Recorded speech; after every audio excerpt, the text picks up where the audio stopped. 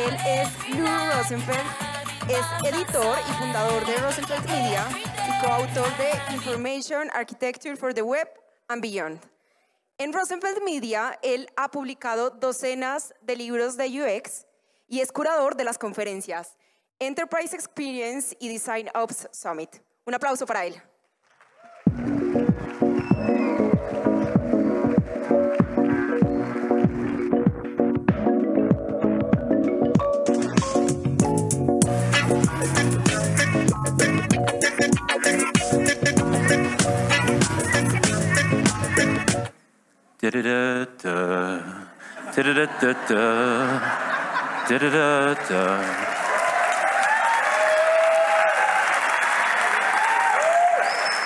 Thank you. You call me the anti-Nick Fink, although I love Nick Fink. Tengo una historia. Es la verdad. Juan Madrigal puede leer mente. Es la verdad, porque hace 2 o 3 meses yo estaba pensando que, quiero, I want to do a presentation. Una presentación, y ¿dónde? En Colombia. Y si Colombia, Medellín. Yo no sabía de isla. Y después o 2 semanas, Juan Madrigal mandó-me un email. Hey Luis, ¿quieres ir a Medellín para una presentación? It's amazing. He did it. He read my mind. Y estoy aquí. Es mi primera vez en Colombia hace 38 años.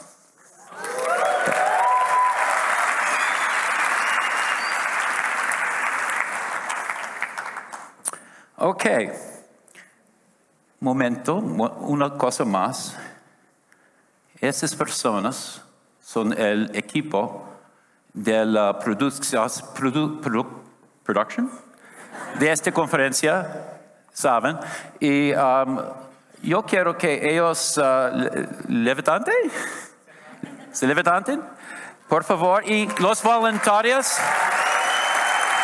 por favor.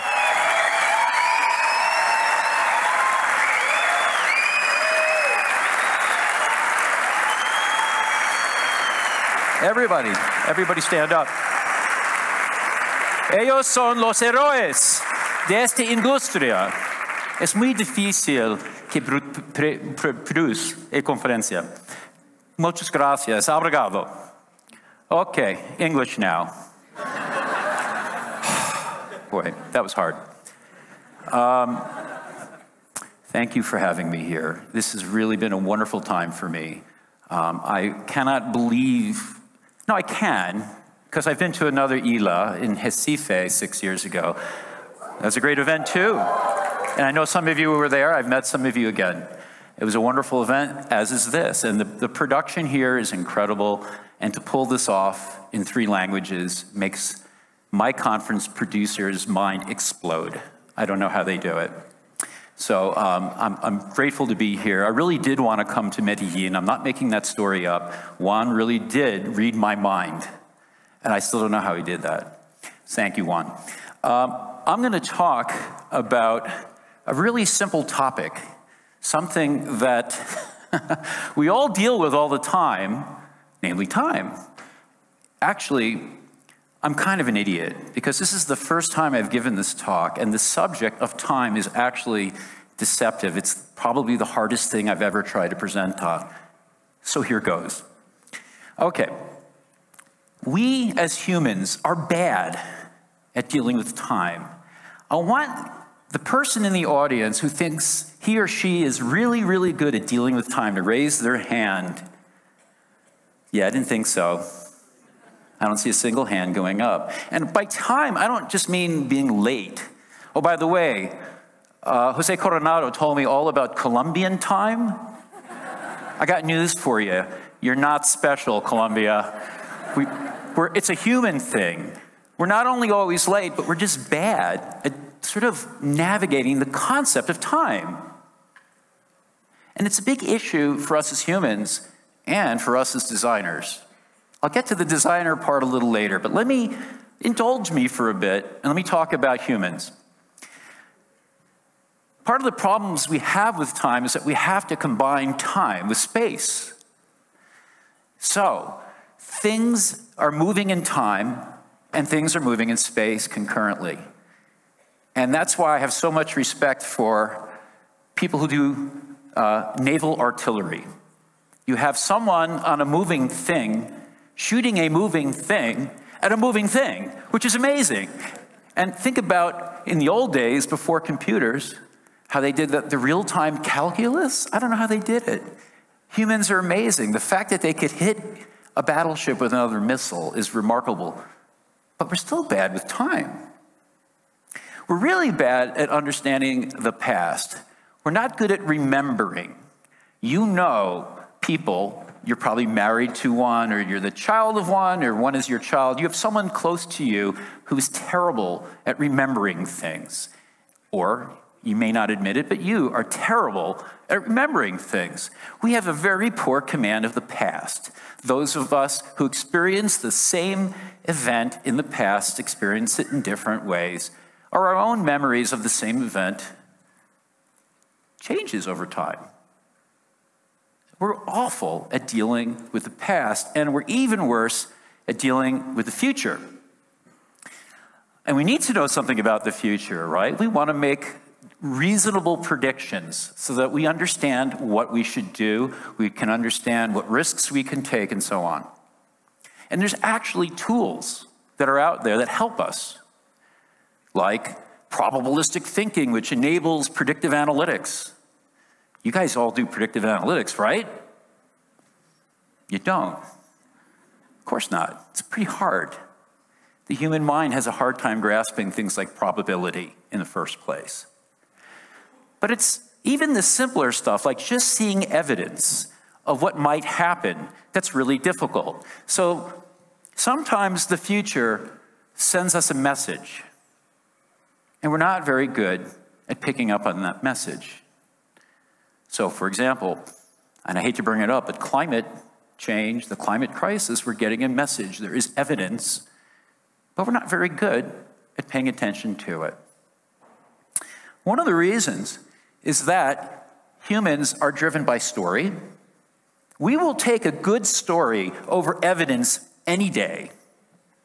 Yuval Noah Harari, if you've read his great book, Sapiens, I'm certain it's been translated into both Portuguese and Spanish. He dedicates the beginning of the book to explaining why Homo sapiens beat out the other humanoid species, Neanderthals, Denisovans, and others. And the reason is that we are good at telling stories, making up stories, and understanding stories.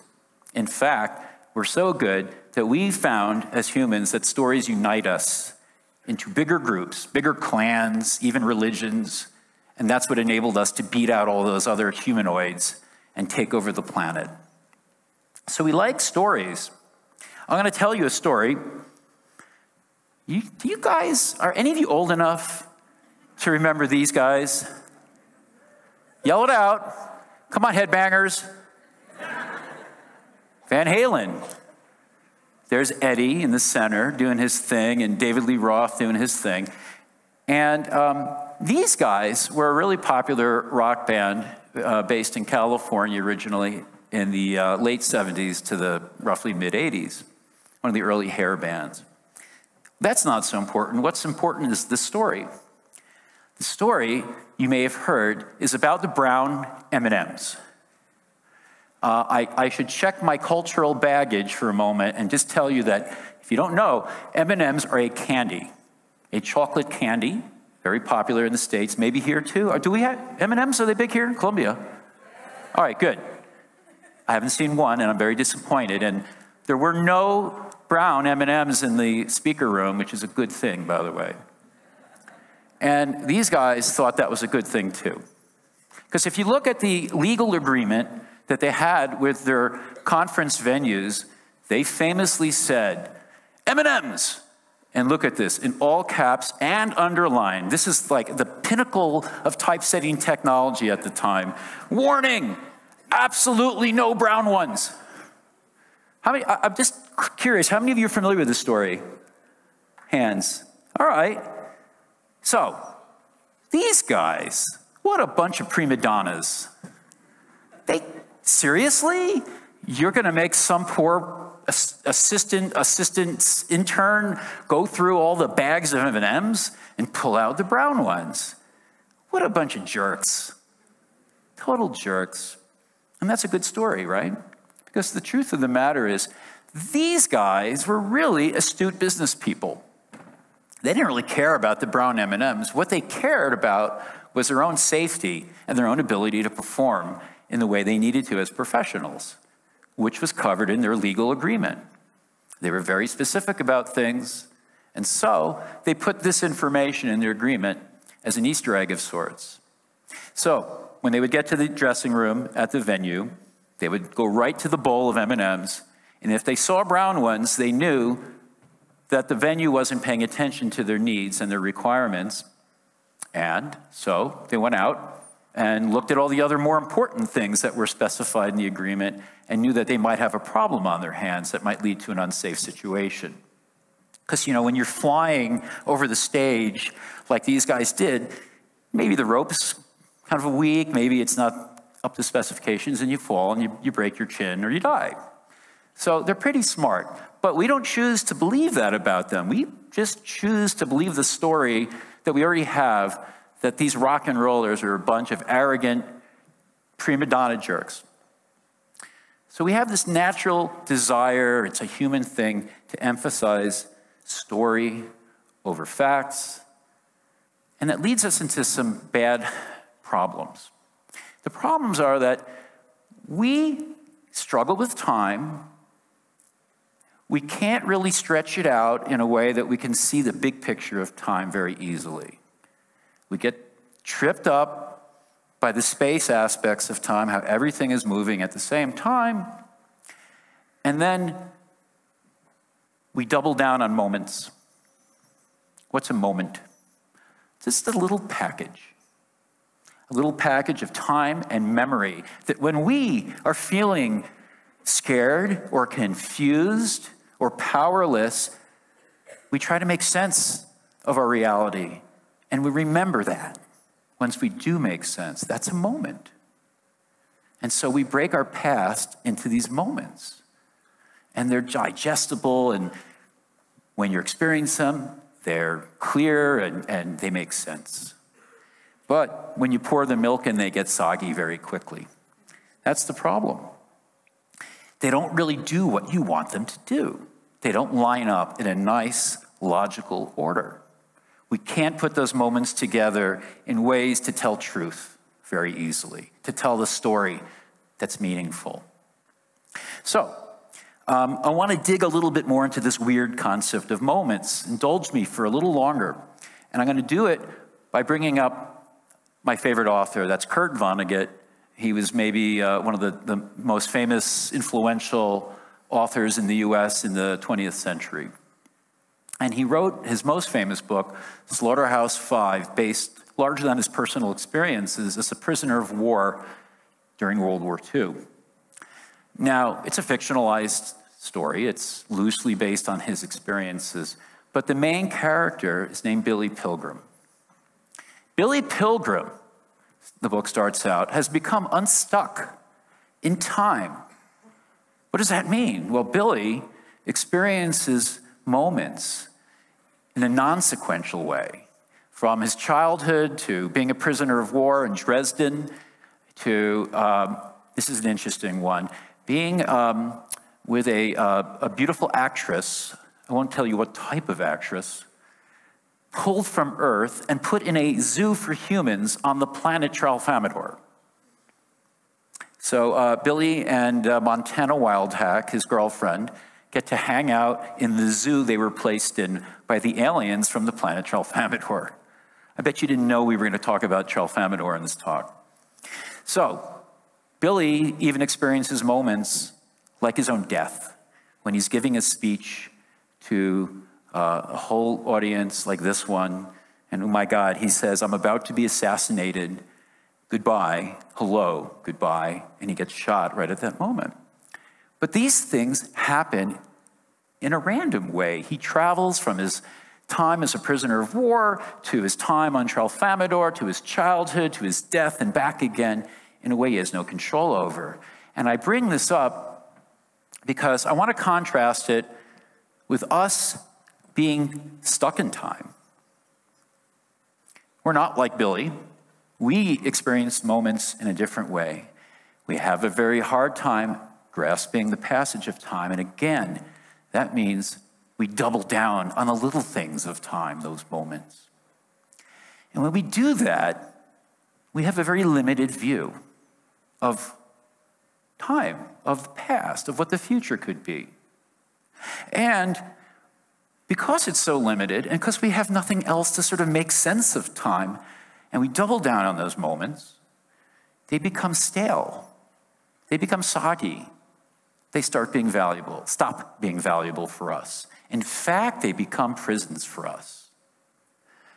And that's my concern, especially in our field, that we struggle with things like definitions of our practices, of our tribes, of metaphors that we use to describe what we do that are based on moments that are very, very rapidly out of date and not just useless, but harmful. And my message today is to encourage us to start thinking beyond the prisons of the moments that we create for ourselves.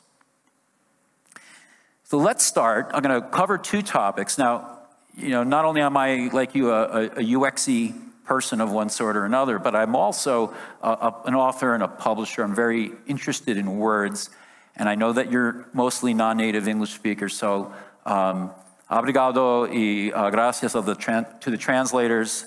Thank you very much. And yes, please.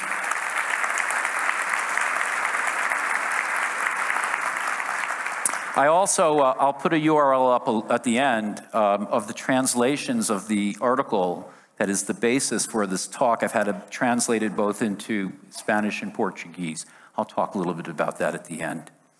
So I'm going to cover two concepts, definitions and metaphors. Let's start with definitions, which really get us into a lot of trouble. I'm going to tell you a story about writing this book. So I started with Peter Morville writing this book in 1996. And it was a time when people involved with the web typically had the title webmaster, and they were finding that it was an awful title. It didn't really describe what many of them did. Are there any webmasters in the room? A couple hands out of 1,300, and there's nothing wrong with that. But I'll bet you wear other hats as well. You have other titles or job roles that you use. In 1998, people were struggling, especially people who were dealing with information problems. And these were people coming from many different backgrounds: developers, usability people, psychologists, artists and designers, visual designers. And they didn't really have the right language or the right terminology to talk about information problems. Oh, by the way, librarians too, I shouldn't forget them. So, Peter and I write the book. I don't think it's a great book.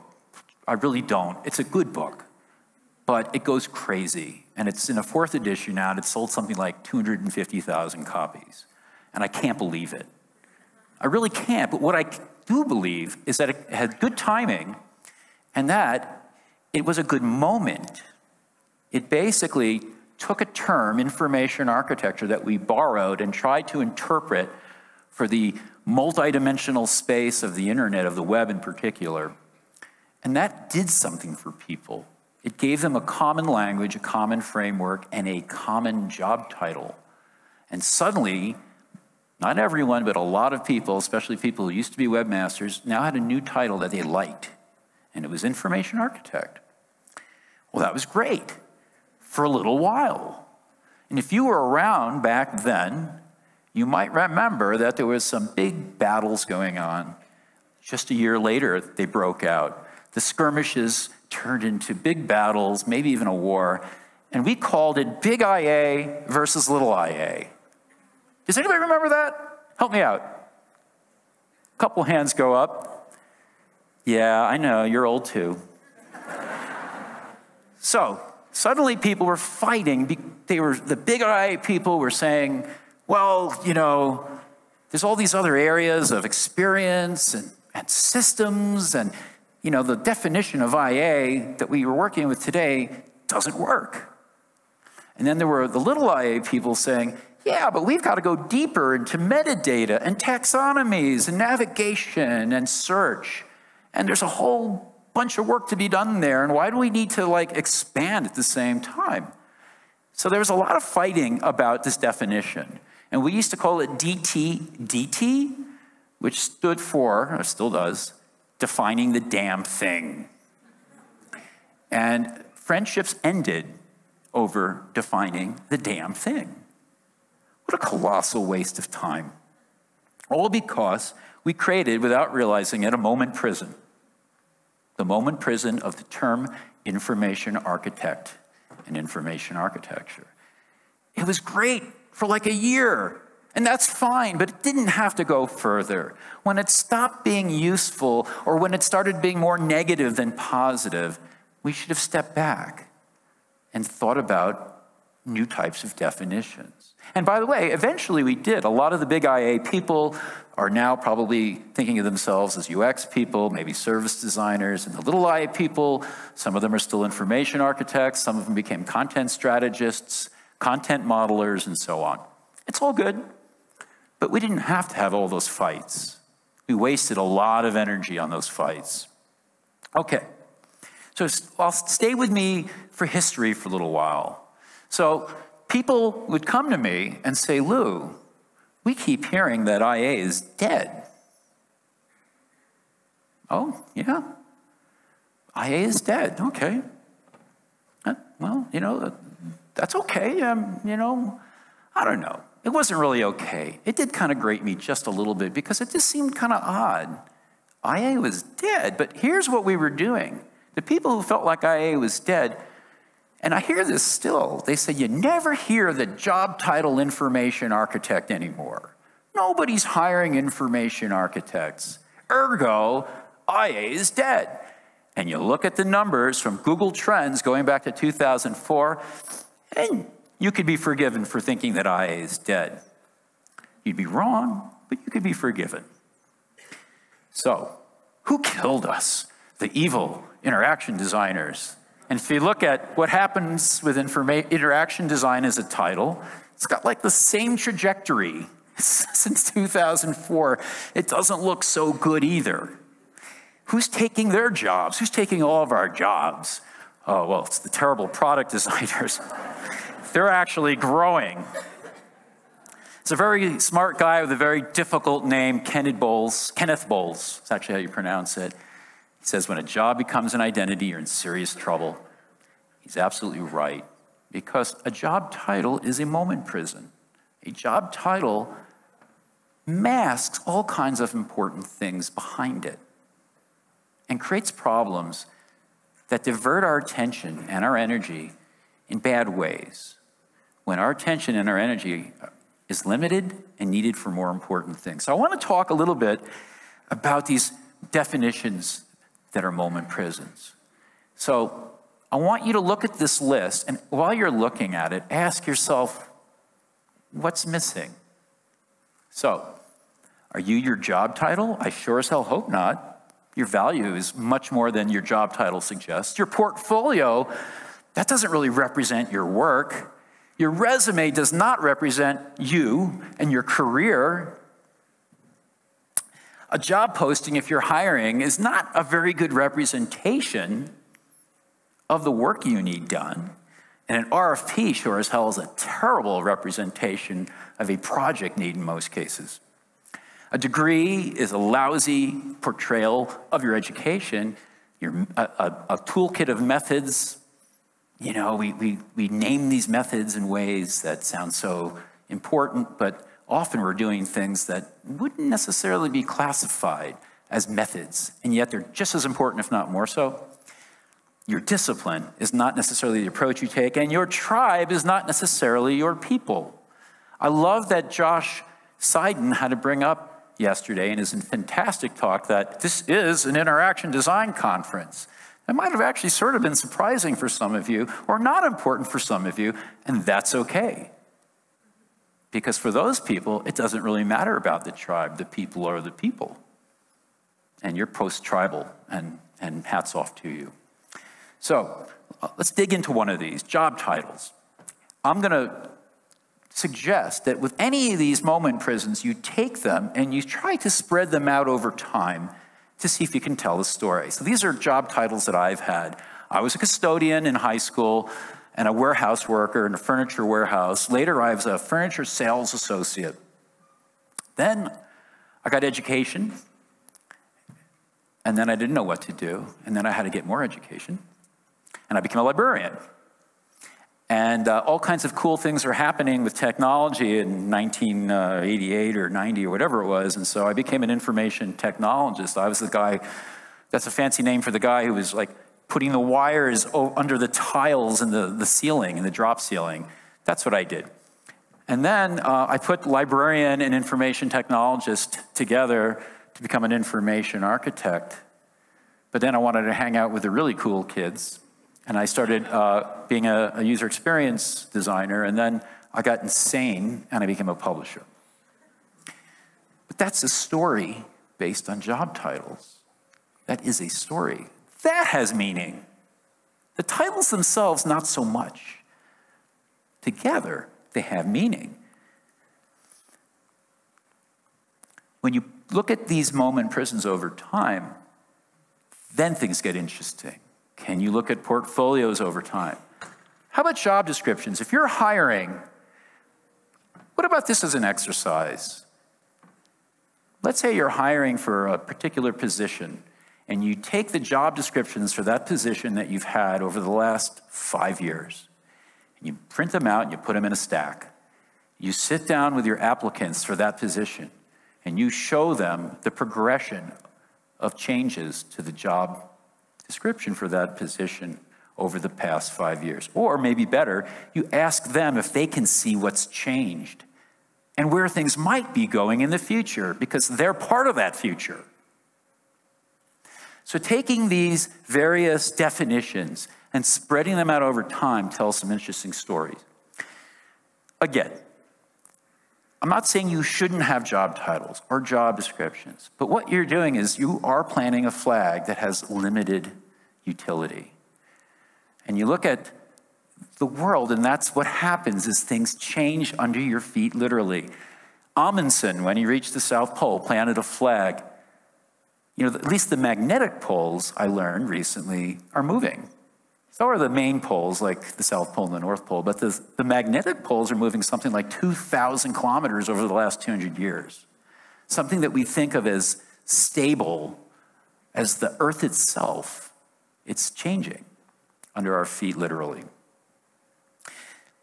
Think of other opportunities for definition, or better yet, better than definition, for defining.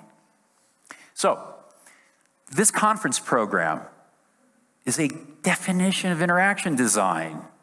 It is a definition. This is the zeitgeist of interaction design as this community and its programmers see it in 2019. That's fascinating. You can say, what is interaction design? This program will tell you. What's even more interesting is to look at it over time. What was the difference between 2017's program and 2018? Maybe there wasn't a big difference. What does that tell us? And what might we expect as we get past this year into future programs? I program now 3 conferences a year, not only Enterprise Experience and the Design Operations Summit, but our new one is Advancing Research. And we do tons of user research for all of them. And we try to learn about what people want, the demand, and what people want to present on, the supply. And our job is to put that together. And it's fascinating to see the changes from year to year. It is not the same. There are similar things. There are patterns and trends, but there are major differences as well. I find the same thing with publishing books. So when we started signing authors, and actually Donna Spencer was our first signing in 2005, 6. Here it is, in the lower right corner, cart sorting. We had a book on prototyping as well. We had a lot of books early on, 2008, 2009, that were almost how-to books about methods for doing user experience design and research. And if you look at the books today that we publish, they're far more conceptual, like Dave Gray's Liminal Thinking, or they're far more synthetic, bringing many things together, like Orchestrating Experiences by Chris Risden and Patrick Quattlebaum, which is a mashup of service design and customer experience and user experience, which in turn are mashups of other things. So the agenda of publishing has changed for us. And, you know, like sometimes people say, don't you feel like you screwed up at some point? Like you thought it was going to be one thing and then it became another? And I just don't understand that. That's the good thing. It changes. We're taking a stab at defining user experience, just like the conference programmers are and everyone else in this field. But we're not being locked into moment prisons of definitions. So, some questions for you to consider before we move on. Can you eliminate definitions? Do you have to define things? And if you are going to define things, can you let them go pretty quickly? Can you recognize that the half-life of a definition is, by definition, very short? And can you try the verb instead of the noun? Can you try defining instead of coming up with definitions? Think of the longitudinal process of defining. And can you take definitions as an alternative, like the definition of a job through a job posting, and look at those over time? So definitions as moment prisons. I want to go on to metaphors. Metaphors are fire. That's a metaphor. Sorry, it's a little bit meta-for. I'm old enough, like a few of you, I won't make you identify yourselves again, to remember when people were thinking a lot and spending a lot on things called portals. This, by the way, this is history. Here's a portal. This is the Alta Vista portal from about 1997 or 6 or something. And this is how we used to find our way around the internet. And there was other ones like Excite. Ultimately, you know, Yahoo became the leader. And they organized the web before Google kicked their asses. And we were all very influenced by this sort of view of organizing information for consumers of the internet. And then we started building products based on this concept, because a lot of people in organizations saw the value of building intranets. But these intranets, they saw them as like the portal of the universe of their company. And so they tried to build portals, and SharePoint is obviously a tool that many of you, I'm sure, are familiar with and know that it's used for the idea of a sort of gateway to corporate internal information. Now, a portal is a metaphor, and it's a tricky one. I actually had the weird experience of being an expert witness on a $17 million lawsuit that hinged on the 1997 definition of portal. Were these portals or were they not portals? If they were, the lawsuit went one way. If these websites were something else, it went another way. We actually won the suit. But it's not surprising that people in those days were thinking so much about portals, because it sounds good. Hey, there's portals out there. We want one too. We got problems. Okay, I used to do this. I used to go in consulting engagements for a good 10 years with my team, and then later as an independent consultant. What would happen? The client would say to me, "We want a portal." And I'd be like, "What does that mean? What is a portal?" "We We want a portal. But, and it would just go on and on that way. And then finally, I'm slow, but I eventually catch up. I figured out that I would ban the word portal from the conversations that I was having with my clients. And the way I did it is I said, if any of you use the word portal, you got to throw $1 on the table, and if I do it, it's $5. And suddenly, things changed. The nature of conversations got at not this idea of portal, which is, by the way, very expensive and not very effective, but the idea of diagnostics. What is the problem? Are there a few little things that we can do to address that problem that don't cost nearly as much and are far more effective than building the Alta Vista of the corporate intranet? And suddenly, things started working very well, and clients became very happy because I saved them a lot of money, and they had a better product. It's because we broke out of the moment prison of the metaphor of portal. There are other types of metaphors that become moment prisons for us, and I'm going to tell you a painful story. It's about the Information Architecture Institute. Some of you know about it, and in fact, some of you are members of the anyone here a member of the Information Architecture Institute? I see a few hands go up. Well, you're wrong. Because the Information Architecture Institute is no more. It was a professional association, and now it's no more. It's gone. Why? Well, a bunch of us founded the Information Architecture Institute in, I guess it was 2002, because we felt like information architecture was growing. It was going to be a thing. People entering it needed information so they could become better at doing it. They needed each other to help each other. They needed some way of capturing what they knew and enabling communications and community to happen. And that sounded great, and it was a great idea, but it was sort of an ambiguous idea. And very quickly, within a couple of years, it was decided that we needed a model or a metaphor that was more concrete, and that metaphor was professional association. Professional association. Some have pointed out to me that the roots of the professional association model of organizing a community lie in the guild system that comes from the Middle Ages. Okay, nothing wrong with that, but the problem is the 20th century model, the version that we tried to apply to the Information Architecture Institute, was conceived before social media, before cheap digital technology, before relatively inexpensive air travel. All kinds of things that sort of negate the value of a professional association defined by 20th century standards.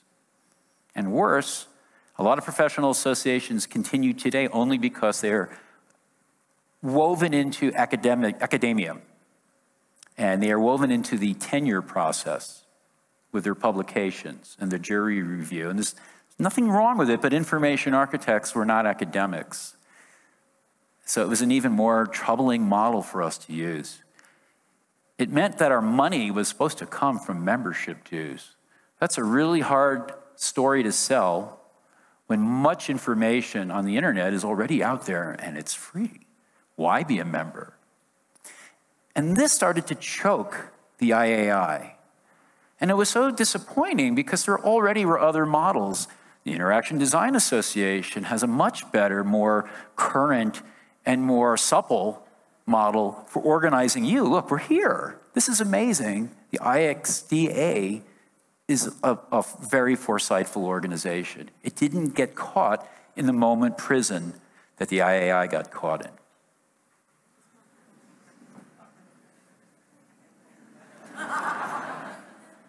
It did a lot of great things. It really did. And a lot of people worked their asses off and did wonderful things and got to know each other. It was not a failure, but it did cease.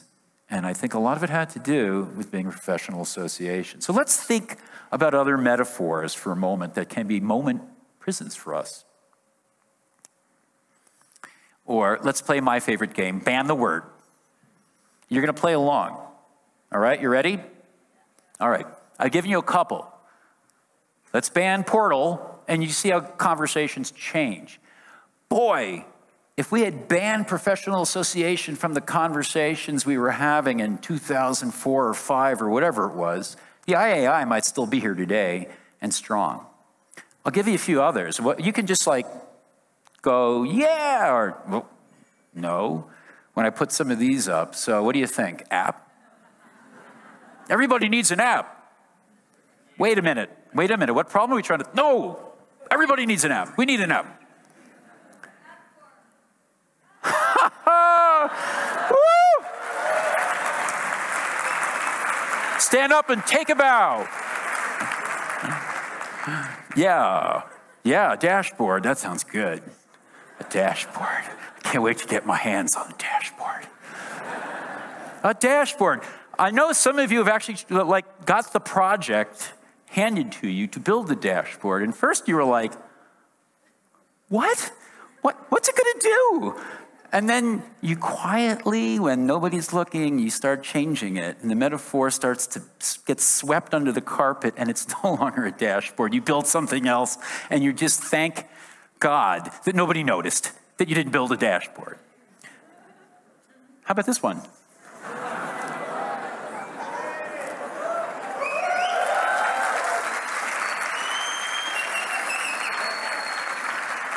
So what would happen if that word went away? How about, Josh is in the audience, Josh Seiden, and he said, this is okay. I can do this, because he said it's a good one.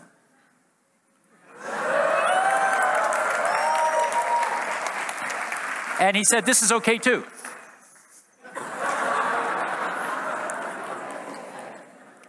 What's missing?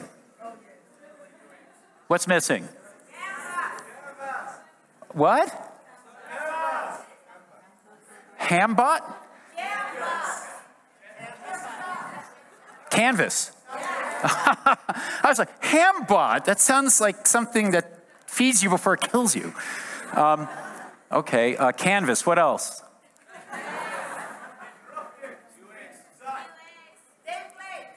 You know, I can't hear because I'm a little deaf, but you can hear, so you enjoy this. Maybe someone could tweet these out. Make a list and tweet them out so we can all add to it. All right, you get the point.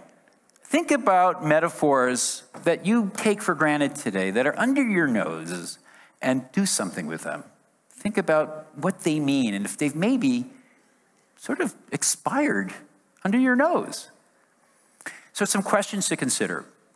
First of all, what metaphors can you try banning? Just go to the next meeting with your leadership and say, you know, Lou said something weird would happen if we banned the term design thinking. Can we try it just for 15 minutes? See what happens. See if you can get them to go along. Also, just think about your own metaphors. Like, I think of myself, like today, my metaphor du jour is band leader. That works for me, but it's not going to be the same in a year, probably. The next time you're sitting in the dentist chair, getting your teeth drilled and having unpleasant things done in your mouth, you might as well just go all the way and start thinking about your metaphors and which ones to kill. Maybe you think of yourself as a general contractor, and that worked for you for a while, but it's actually not working anymore. And it may be the reason your work's not going so well. So think about the metaphors you use for yourself. Okay, so I just trashed definitions and I trashed metaphors. It's enough trash for the end of what's been actually like the opposite of trash. It's been like this really positive conference experience. So I want to reel it back in and wade into waters that I'm really profoundly unqualified to wade into. Anybody know this? It's the uncertainty principle. So I'm going to totally embarrass myself here, but my understanding is that Werner Heisenberg, he might have been actually someone before him, they figured that at the quantum level, the stuff of the universe could have two qualities, two characteristics. The stuff of the universe could behave as a particle or as a wave. Not both. It could be one thing, it could behave like the other thing. It was both, but it couldn't exhibit those behaviors at the same time. And this is unfortunate because we are already struggling with time. And we are already trying to basically squeeze our concept of time into particles. Those are those moments. And we're losing out because maybe our brains are too small, or maybe we're not working hard enough at it, but we're losing out on our understanding of the waves. The waves are the things that knit together those particles. They are the stories, the narratives, the messy, delicious stuff that we do struggle with and we do pin down from time to time in moments. But we lose sight of those narratives, of those stories. And suddenly, we're stuck with moment prisons that we've built around ourselves. So I want us to be thinking not so much about moments, but also momentum.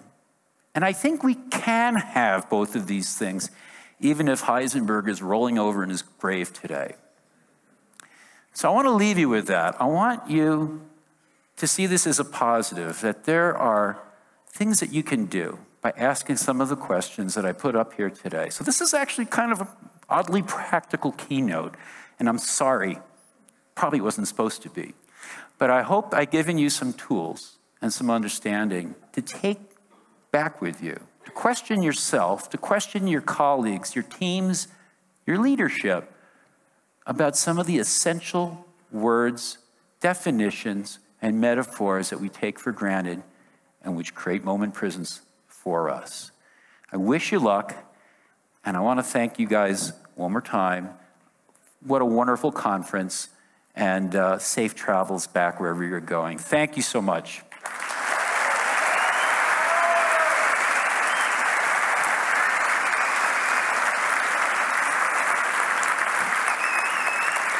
I just want to mention the translations as well as the original English version are available from my Medium page. And I want to especially say gracias a Marcela Valencia y Abrogado, a Paula Acevedo Macedo for their help with translation. Thank you so much.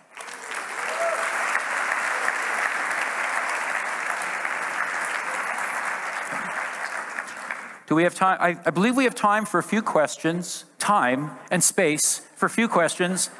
Particles are welcome, but waves would be better. Anyway, so I know there are mic runners. I guess they'll find you, because I can't. There's a question over there. Hi. Oh, there's a bunch of questions, so I'll defer to the mic runners. You talk about constantly reviewing useless concepts, and I would like to know what's your opinion on constantly reviewing useful concepts. Like, as a UX designer, sometimes I read design articles, and it's like, you're not a UX designer anymore, you are a customer experience designer, you're just an experience designer, and so on and so on. So is there a benefit to that? Or so is the question, what do I think about articles that tell you are something different than you thought you were, right? Did I, or do you want to restate it one more time? What's your opinion on constantly reviewing useful concepts like renaming and rebranding job titles like user experience designer or customer experience designer and all that? I think we should be reviewing it constantly. That's a big part of my feeling here, is that we take these things for granted. And they just become like muscle memory. Oh, we're going to hire another interaction designer. Wait a minute, is really an interaction designer that we're going to hire? Or is it something else? Has something changed? Or should we be changing what we think of as interaction designer? So I know there are a lot of articles that make you feel bad because they tell you you're something you're not. Or people who try to tell you you're not really an interaction designer because you don't do this. And screw all that, honestly. You know, I mean, I'm not saying definitions have no value, but they have fleeting value. And I just want to encourage people to figure this stuff out on their own, and as much as they can, to see the path over time to to really understand their own story and the stories in our field. Next question. Hi, Lou, here. I was wondering, I think also the term architecture is dead, but it's such an important part of our job every day. And maybe now that we have lost the term, people forget to do information architecture before sitting down to design or to write content. How do you feel about that, or what do you think the path should be for us to be able to change names and leave the metaphors, but not leave the concepts that we still need to do our work? That's a great question. If I'll try to paraphrase it and say that the term information architecture does seem to have died for many people, but I think you're also suggesting that there's still a big need. And I totally agree. In fact, you're always hearing these statistics that say, in the last 3 years, more information was created than in the rest of human history combined. 3 years, 2 years, 4 years, whatever it is, it's stunning. And I don't think artificial intelligence is going to fix all that. It's going to help. You still need humans, as Josh was saying, Josh Clark, to do what they're good at. And I don't think information architecture, because it is so semantic in nature, is going to be easily handled by AI. I mean, it's actually one of the few things that won't be handled by AI. So all you folks, whether you like the term or not, are probably going to be information architects in 20 years or sooner, or you're going to be doing it. So my feeling about the term is I don't care. I used to do consulting engagements where I wouldn't even use the term information architecture because it's like, it was a moment prison. I don't care, I just want to solve the problem. Now, the problem we're seeing now is that people are forgetting that there is practice out there, that there's experience, that there's knowledge about how to organize information and make it easier to find and understand. And that is a problem, but like anything else, there's going to be people who figure that out, who are curious, who look in the mirror and look at the literature and they understand. And then there's going to be people who reinvent the wheel or don't solve it at all. You can only try to help those folks along. There's no shortage of work for information architecture people or with those skills. It's only going to grow. It's going to be democratized. Just the same is true for interaction design. The same is true for every design practice. So I'm not worried, but I don't care what you call it as long as you do it. Next question. Anyone on this side? I've seen the mic runner. There's a mic runner right there. I don't want to just play favorites to the stage right. Anybody over here? I don't want to see all the same hands, but all right, there's another one over there. Okay. Hello, ASMR. Hello, I want to ask you if you have any... I'm nervous, sorry people. I'm nervous too, so it's okay. Yay. I've been a designer for like 10 years now, and when I started, we didn't have any of these canvas or templates, so we are now trapped in the templates moments, or maybe the design system moments. We have a lot of jargons. We're talking a lot right now, and I wanted to ask you if you have any advice as a more experienced person than me. Not telling you old, sorry. To keep you updated, like to don't get trapped in moments. So specifically, you want me to address design systems?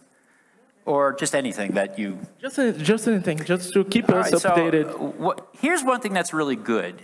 And I think this audience, in my experience, I speak at a lot of different conferences, you are a younger audience than I typically see. And that's really cool, because what I find is your generation of designers is what I would call post-tribal. You're not so bound by the graduate degree you got in college and what they told you to study and what conferences they told you to go to. You're not so bound by the chauvinism of methods that you use to do your work. Like the first person I saw who really brought this idea home to me of synthesis and not really caring about where things come from, but just doing the work, whatever it took, was Luke Wroblewski. When he did the web form design book for us, which was a great book, people kind of call it an interaction design book, but I also a lot of usability people sort of claim it as their own as well. And a lot of visual design people respond to it very positively. And it's because Luke didn't care where things came from. He just said, I see how form design is important, and I'm going to commission a usability study for the book from some usability people, but we're going to use that in the interest of interaction design. And he just put it all together and synthesized it in a really elegant way. And I see a lot more people do that as a matter of course without even realizing it. So first of all, you have that to your advantage. What you may not have to your advantage is depth. So I want to remind people of the T-shaped model, if you're not familiar with it. The idea of the T-shaped model is that when it comes to skills, we have to have the breadth, the horizontal piece, so we can work with anyone and do a little bit of just about everything, but you have to have the depth in some area as well. It's not important for everyone, but when you start thinking about design systems and other new areas, I encourage you to think about if that's the candidate for your depth area, and to then use that as a springboard to looking backwards. So design systems is a great example because I don't know how design systems function without strong information architecture. It doesn't work. It's all IA in many respects. So that's my long-winded answer, and I'm not sure I really gave you the answer you needed, but thank you. And by the way, if you're nervous about asking a question, geez, I mean, if you're doing it in a language other than your own language, my hat's off to you. I admire that. So thank you for indulging me in my English centrism. I think we have time for no more? No more. Okay. Thank you again, everyone.